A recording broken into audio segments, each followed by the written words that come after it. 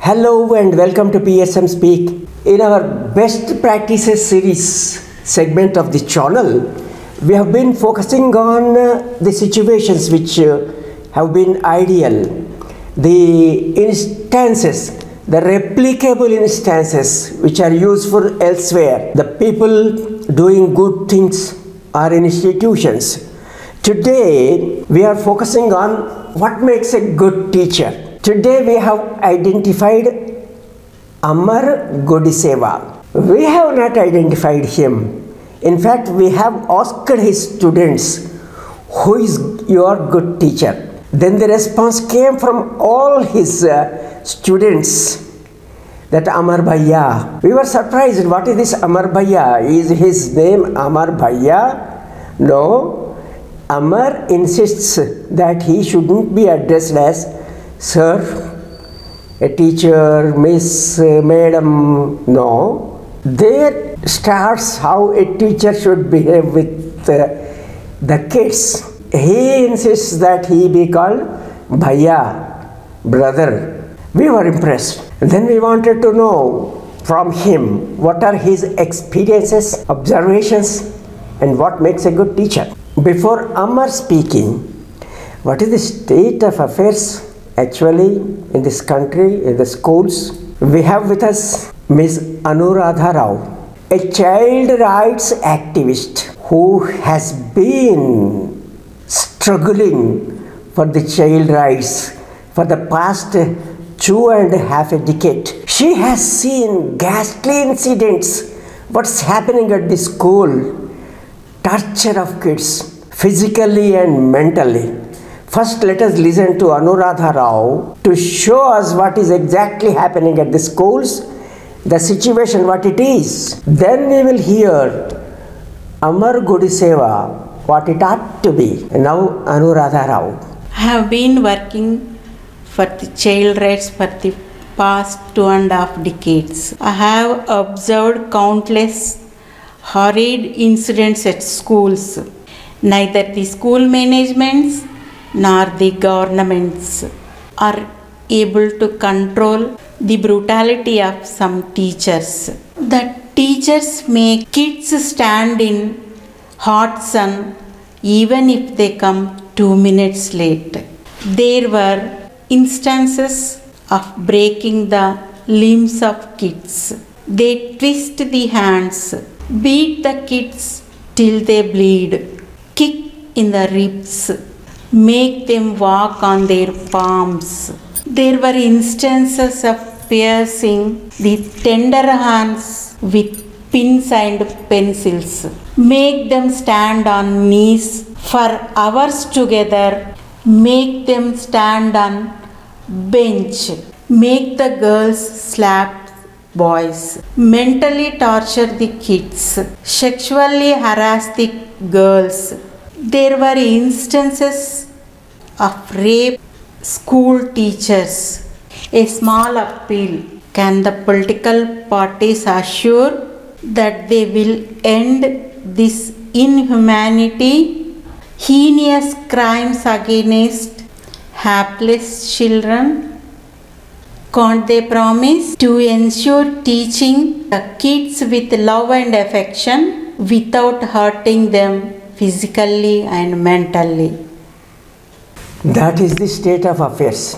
What is the government has been doing? Is it indifferent? Can't it discipline the teachers who have been perpetrating heinous crimes, unending, unabated? How should we take this? As opposed to this disgusting scenario, there are good teachers like Amar Godiseva. Now Amar Godiseva. During my younger days, I was not a good student. I used to fail in English, I used to fail in math. So one day I went to my sir and I asked him, hey, I'm not a good student. I'm not scoring well. And my sir laughed at me and he said that, Amar, there is no bad student, there is only bad teacher. That confused me. So I went and I asked my math sir and my English teacher, are you bad teachers? But later when I came into this teaching fraternity, I understood that there is no good teacher, bad teacher again. There is only good teaching and bad teaching. Unfortunately, when we talk about our Indian curriculum, when we talk about the Indian schools, most of the focus is given to how much a child learns, how much the teacher teaches, rather than what they learn, what they teach, and how they learn and how they teach. The basic problem in the Indian education system is we don't focus on how the children should learn. The teachers are not given the freedom or not given the kind of training or the direction on how they can teach the children better in the classroom. That is where is lacking right now. Basically, let's say majority of the classrooms mostly focus on what the children are learning and how much they are learning, just bombarding them with everything. I mean, the children don't understand why they are learning that, what is the purpose of that, what they are learning in their life, how is it going to be useful to them, because the teacher is directly focusing on more than how they learn, like just the grades and the marks. That is where the disconnection is happening. The need of the hour is to focus more on how the teacher teaches in the classroom.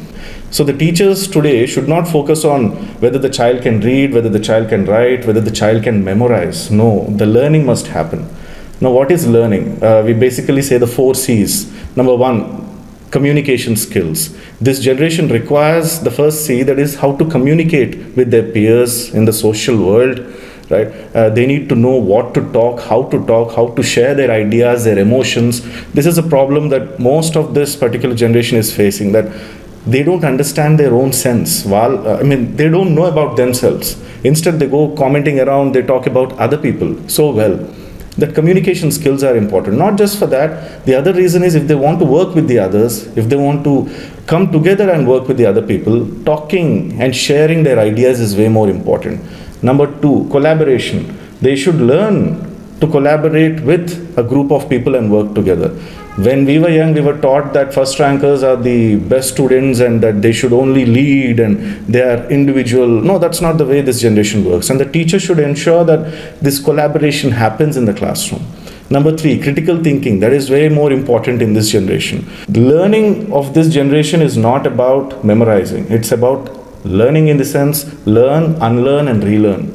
Children of this generation should be able to learn something, then unlearn it and relearn it. So if they have to think critically, if they have to solve problems critically, they should know when to learn, when to unlearn it and learn something new, because the technology is changing, the world is changing rapidly. And last but not the least, the 4th one, creativity is the key for this generation to grow. Whatever the technology devices that you see, all the way from the Apple iPhone or whether you see Samsung, creativity is the key for the next generation to grow. And these 4 are the skills that the teacher should focus on in the classroom. But above all that, she should understand the psychology of the children that is there in the classroom. Whether it is a he or a she who is teaching in a class, she should understand or he should understand that they are dealing with maybe 30 or 40 different mindsets, different ideologies, different creativities. And obviously they are all in an unknown place and you need to bring them from an unknown to known. So instead of focusing on just how much they are learning, start focusing on what they are learning and how they are learning, what you are teaching, on how you are teaching, and connect these 4 skills, creativity, communication, collaboration, and this critical thinking in a classroom. And if the teacher can engage them, automatically the class will be a wonderful class. Unfortunately, of this generation, again, the teachers are more focused on rote learning, that memorizing. Let's come out of that. And if we can do that, I think we can create a wonderful generation.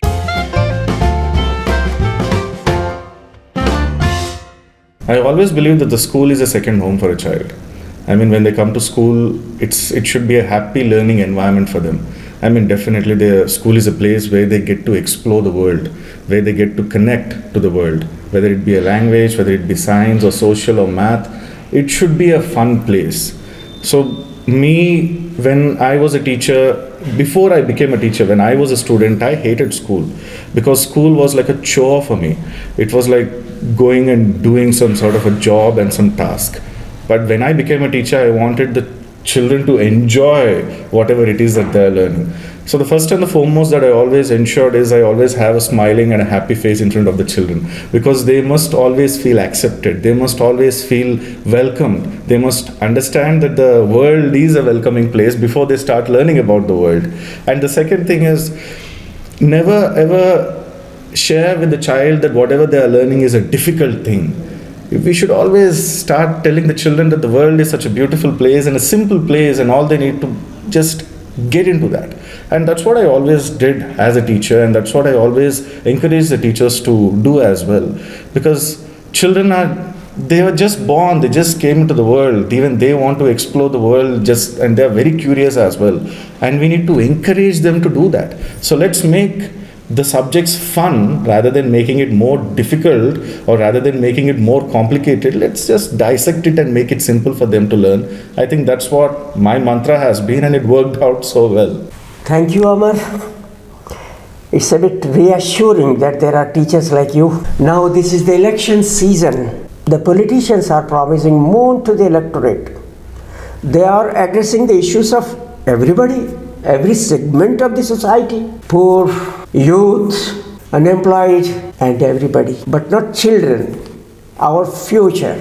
Because they might feel they are voiceless and they do not have a vote to cast. Who should demand justice for the children? Who should ensure the child rights? This channel demand, request, appeal to all the political parties. Please include child rights issue. Assure us that we are going to teach these kids without torture, without torturing them physically and mentally. Thank you. Thank you, Anuradha Rao. Thank you, Amar Gudi Seva. Thank you very much for watching this video so patiently.